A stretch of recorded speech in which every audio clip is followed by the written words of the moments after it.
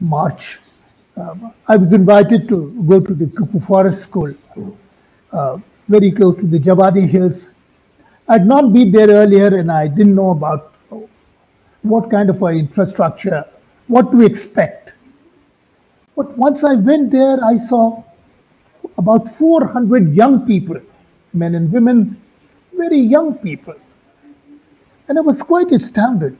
There were 20 cars full of people who work in the IT sector, who work in banks, who had driven all the way from Bangalore and come down to the Cuckoo Forest School. There were 2-3 cars which had come all the way from Kerala, from Tichur. And that's when it dawned on me that Dr. Nammazhvar had invested much of his life, carrying these messages to the youth. And this investment which he had made in the youth, I could see them there at the Cuckoo Forest School. Young people with hope in their eyes, who wanted to do something alternate. And these are the people who bring out this Tumbi magazine in Tamil, which I think is a very, very creative magazine.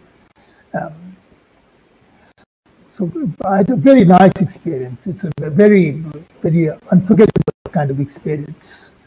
And Dr. Nammazhvar, his ace point was that to very 3 simple things: school without walls, well-being without pills, and food without poison. These are very simple things which any ordinary person can understand.